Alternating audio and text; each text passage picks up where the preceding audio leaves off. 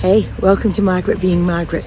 I am pit stopping at my sister Karen's church fair, which every single time they have it, it rains. Guess what it's doing?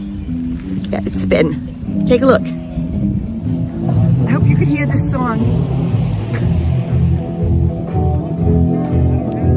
This is my song.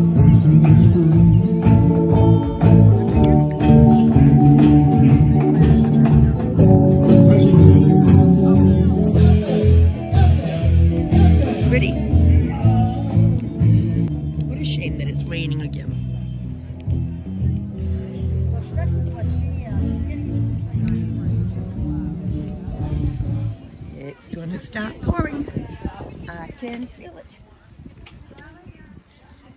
Good morning. Good morning on this bright sunny day. It feels like any minute it's gonna just open up. Hello. Morning.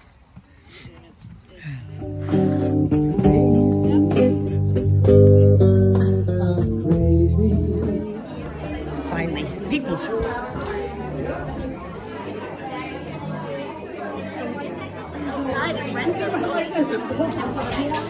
Oh, hi. You're live. I am videoing. Oh, you are?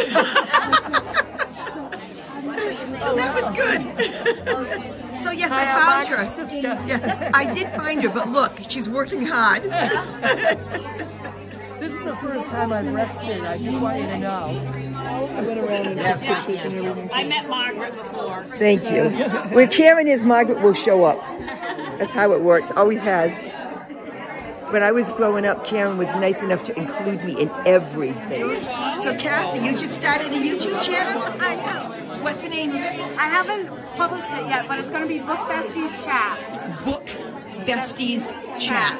Me and my book bestie. She's another author. Chats with an S or no? Yep. Okay. When is it launching? We're probably going to launch it at the end of June. We've had a couple videos. We're editing. We're getting ready. Very nice. Cassie is an author. So we'll watch it. All right. So Cassie is the daughter of a family friend. So this is what you're all going to do now, right? This is our support for the week. Thanks. Crocheted water bottle.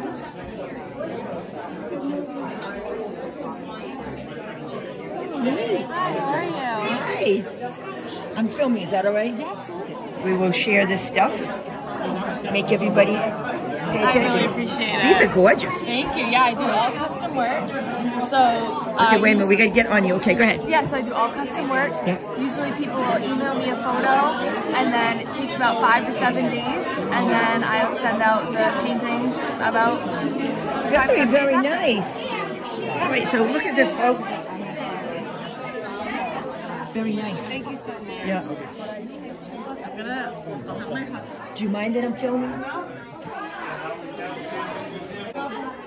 Don't you love the little handmade signs? I love them. Yeah, good.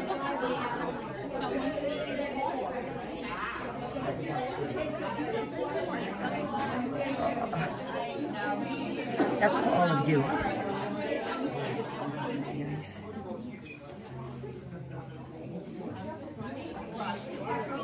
Karen, I'm taking it off.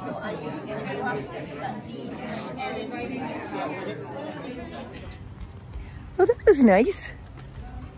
I got to talk to a couple of people. And this is Dayton Community Church. How's that for beautiful? I wish we could go in because it's the old-fashioned pews that are like 4 feet high, so that they could put the heat box in it. This is from the 1700s. What a beautiful church, huh? And back here there's the big community cemetery where my parents are buried and my brother. And I very rarely go through the cemetery, but I probably will today. Does anybody know what this is? It's got steps going up to it.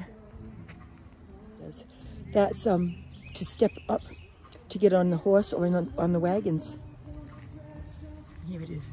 The building of this church began in 1770 on the east edge of the great cornfield of the Pokanoket Indians. Construction was halted during the American Revolution, and the church was used as soldiers farmed and sheepfold. It was completed in 1798. Look at that. The bell was cast at the Revere Foundry in Canton and purchased by Joseph Revere in 1821. The tower was added 3 years later, and the church was modernized in 1861 and restored in 1930. Isn't that amazing? Here's the tower. It is a bloody gorgeous church.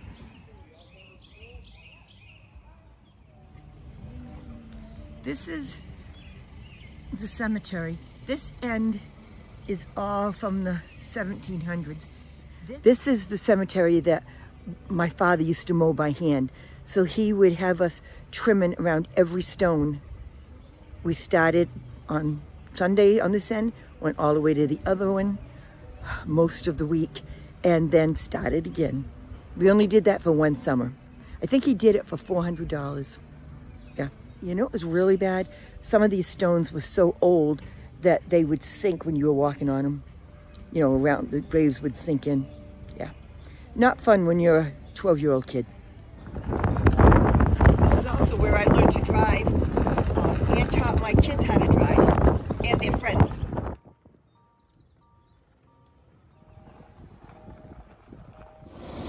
This is my grandparents and my mother and father. This angel, an uncle from Germany bought, and Don, my brother, cemented it in so that nobody could ever take it. And my father was a veteran of World War II. Right here is where my sister Karen's husband is buried. What a beautiful headstone. And then next to this is where I have my 2 plots, and my sister Bernie has some plots too. So if we go here, we'll all be together. Although, you know, I'm leaving my body to Harvard, and that means that at the end of 18 months, if they take it, they cremate what remains and then bring it back to you, send it back to the family. So that's where Michael can put me later on. And right there is. And you know, no matter how many times you see it, I don't know about anybody else, but 12 years, it still doesn't feel real. Amazing. Good morning. Welcome back to Margaret Being Margaret. Unlock the door. Unlock the door, Margaret. It's Sunday morning. Kind of early still, but look what happened this week. It makes me... Is it awful that I have to look down so I don't kill myself? Can you see? Look. Look. I gotta turn you around. It's just too good. Rained overnight. It's still wet, but look, look, look, look, look. I have a backyard so that I can put a tent if I don't get my house. That's my plan, and I'm sticking to it. How much better does that look, huh? And I don't know if you can see, but 2 trees planted. My son works so hard, I can't stand it. And I really mean that. Yeah, Michael works too hard. It's actually starting to scare me a little bit. They both look too stressed. But in other news, Nikki drew up the plans that I had done for her, saying that this made a whole lot more sense than what the architect was doing, or wasn't doing. So she is sending those to the architect today and saying, this is what I want. And it's not, it's done. It's done. So hopefully within the next week or so, where did I put my coffee? We will have plans and a contractor, because something's got to give, right? Not really, but it would be nice if it did.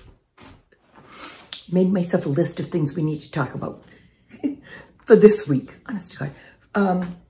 A lot of random stuff, but one of the big deals is the house plans. We should talk about that. And I have to keep looking down because I've got things I have to look down at. and I have to have my tea. First, I got so excited when I came around the corner the other day and saw that the loom had been spread. It's so good. So little things in life, how often do we say it? And talking about little things in life, I love the Facebook page and all the little positive affirmations people put up during the day, and the funny ones, and the memories, things that we've forgotten, like putting up jacks to play with and pogo sticks, and that made me remember how I used to walk around on stilts all the time. So keep them coming. That's always fun. That's just fun. Other things this week. First of all, I'm exhausted. I did not sleep last night. I actually came out and slept on the couch for an hour or two, but my stomach is killing me for no apparent reason, and I have a headache. Of course. I wonder how the allergies are. Hang on. Allergy triggers are low. No, medium. And the blood pressure is way up. Okay. So at least I have a reason for my headache. I have to have a reason for my headache. I can't just have a headache to have a headache like normal people would. Shout out for all the people who mentioned putting borax and sugar for ants. I ended up seeing a lot of ants in my cabinet with my dishes. Really? I mean a lot, 3 or 4 at a time. And put the mixture in there. That first day, I saw a lot of ants. And it dwindled down to 1, and it's been 3 or 4 days, no ants. So I think you gave me the answer. Thank you for that. I still open the cabinet and cringe, and then take a dish out and do the inspection. Oh. Other things. Got a letter from the IRS. Now, my CPA has not done my taxes yet. They must have done the extension. It's killing me. I reached out to them again, but I got a letter from the IRS saying that somebody had filed taxes, and they didn't think it was me. They thought I had been compromised. They're right. So I had to do this 24,000 question thing online, and now my CPA can't do an electronic filing. I sent him an email saying, well, this is nice. So I did check my bank accounts, make sure none of that had been touched, but I have had some kind of identity theft. Thank goodness the house sale was done. And that there's not that much they can damage me on, but that's kind of traumatic. I wanted to just mention, I saw a really good movie.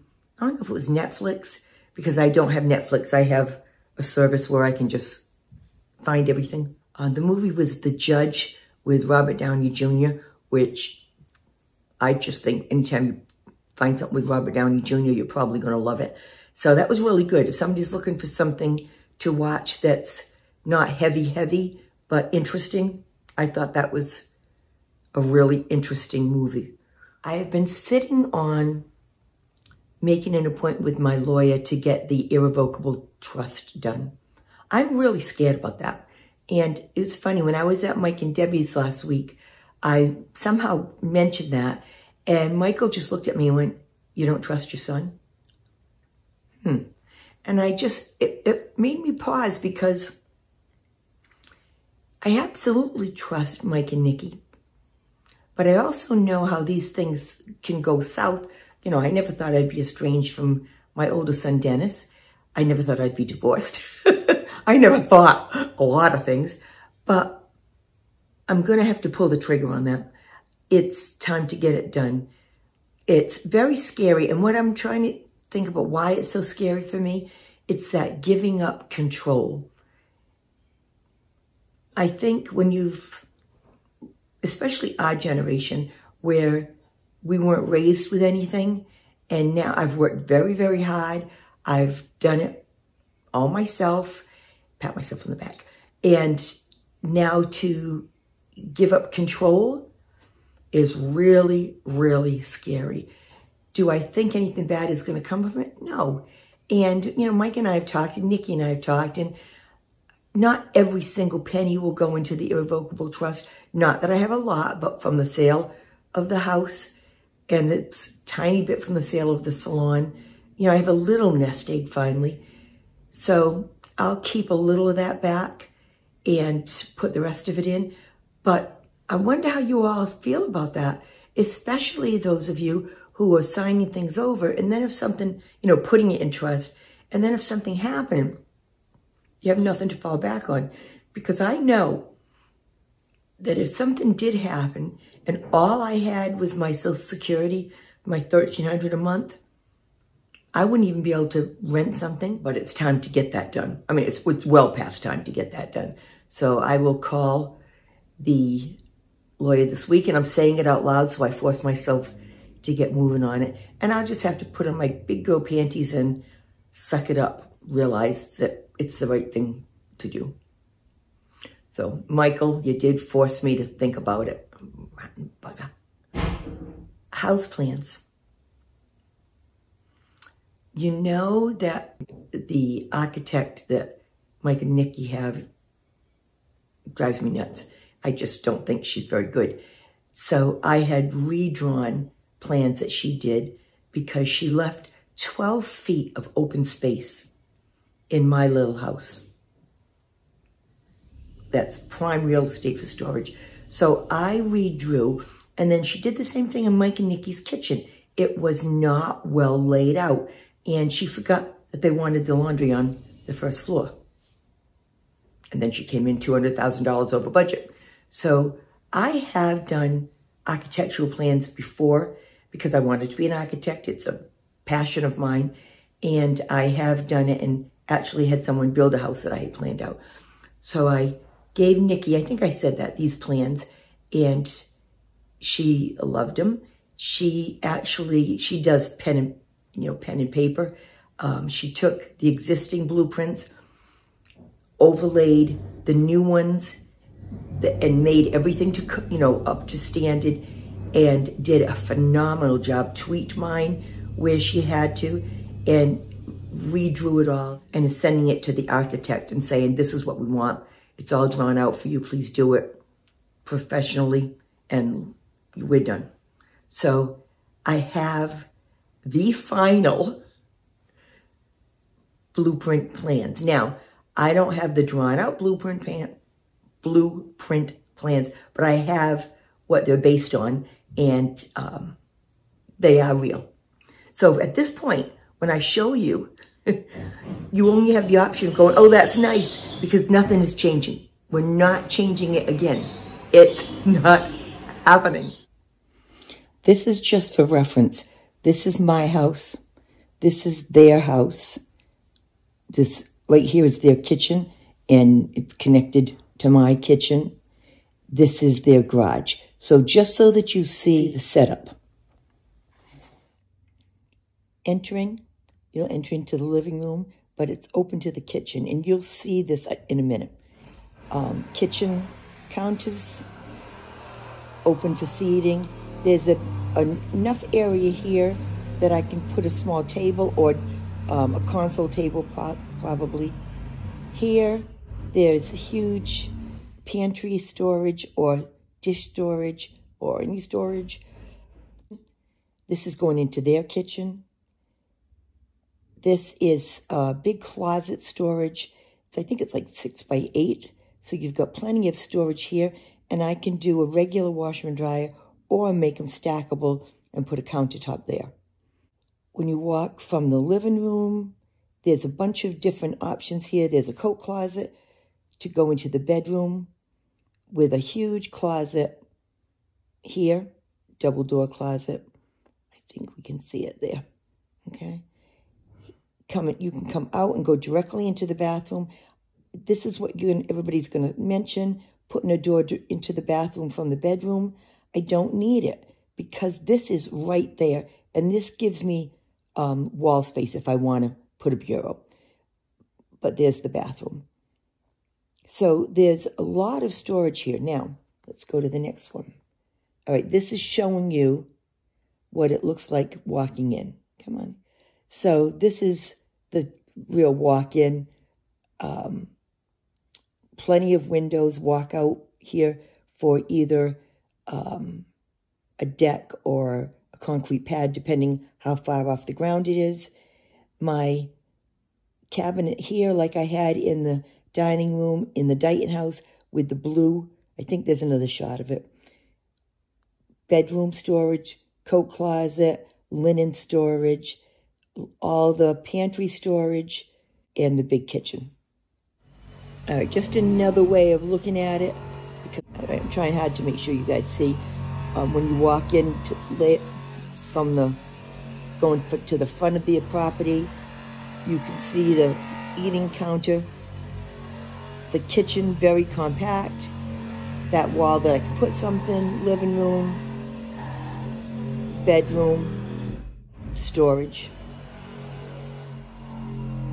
bedroom, living room, kitchen, bathroom, and storage. Don't think I'm forgetting anything. So it's 720 square feet. Plenty big. You know, I wanted it smaller, but nobody listens to me. But very nice. I love the kitchen. Love, love, love. Especially looking at it from this angle, because you can see I've got windows there. Minimal upper cabinets. I'm not going to need a lot, and I don't want it to look cluttered. That's going to look so nice and open. I don't think I forgot anything, folks. And this is what you'll see. The garage will be here. But this is how you'll see as an entrance to my house. So when you come in, besides getting vertigo, because I can't walk. Okay, that's the living room. Going to the back. There's the two windows there. This is what you'll see with the half counter going into the kitchen. And this is where I'm talking about. I'll be able to put a console table probably. Linen. That's only like a foot deep. All the linens go there. The door to the bathroom. And right here is the coat closet and the door to my bedroom. And then this is what the kitchen looks like. Sorry about that. So I've got plenty of room for anything for the countertops. I've got plenty of cook room. And if I decided that I didn't want to put my coffee area here, I can always put it here on this wall that I said could be like a console table. Could even be just that little thing with the, that you put the cubbies in. So I could be pulling out for storage. And then here, in the kitchen, hope you guys aren't getting too crazy here, pantry, the door to storage, and right there goes into their house. And the view from the kitchen. All the rooms are plenty spacious. I think this is like 13 by 15 or 16, maybe even 17. So that's the house plan. And let me see. Everything is 4 feet or more wide for wheelchair in case I ever need it. Now, somebody had said recently, you know, why are you so fixated on that? I'm not. I don't ever see that as a problem in my life, but it's something that my kids feel strongly about. They just want to make sure that they're ready for any eventuality, and that's fine with me. My main thing with the house is I want the storage, and I want the floor-to-ceiling open door cabinets. I love that in Dighton. It made my life so much easier than having things in cabinets. But in the upstairs apartment, I had built the, you saw them in the plan, the IKEA cabinets that are horizontal, open bottom to top. I had those for my dishes, my everyday dishes. It was a godsend. So that I really want again. So I'm going to have the best of all worlds for me. Sooner or later. But I like the fact that it's more or less ready to go. And when it happens, it happens. In the meantime, Michael's here again today, putting in the new bathroom for them and getting all that going. So, I mean, there's stuff going on, just not on the new build, which it is what it is. You know what I forgot to talk about? When I went to see Debbie and Mike last weekend, Debbie is one of those people who really, she's so thoughtful, and they gave me a basket, and I forgot to take a video of it. The most gorgeous rattan basket, first of all. And she had it filled with all sorts of stuff that she knows I like. First of all, 1,000,000 Kit Kat bars. Thank you for my diabetic coma, Debbie. And because she can't buy anything for a house I don't have, she got a birdhouse for outside, which Michael is a birding fanatic, so that's already hanging out there. A couple of kitchen cloths, a couple of kitchen cloths with a cat motif, a chocolate cake, Cheetos. Can you see the theme here? Most of the stuff I put in the freezer so I couldn't eat it all. So I've gone through one bag of Kit Kats, but there's another one in there. And I'm sure I'm missing something else, but all things that she knows have meaning to me. Isn't that awesome? I wish I could pay that much attention so that I knew what to do, because I'm constantly going like, what do I do? What would they like? You're a special kind of wonderful, Deb. The rest of my day is going to be trying to stay awake. I want to get outside and mow the backyard and possibly hit the front once again. The rain has stopped. It's cold. That's fine. I don't mind that. I'll warm up right away. But in the meantime, can you see sweatshirt and sweater this morning? So thank you for joining me today. Haven't said this in a long time, but if you like it, please subscribe and share. And I'd appreciate it. Have a great week. I'll check in if there's anything earth-shattering. Hopefully not. Take care. Laugh. Enjoy. I'll see you next week, maybe. I'm done.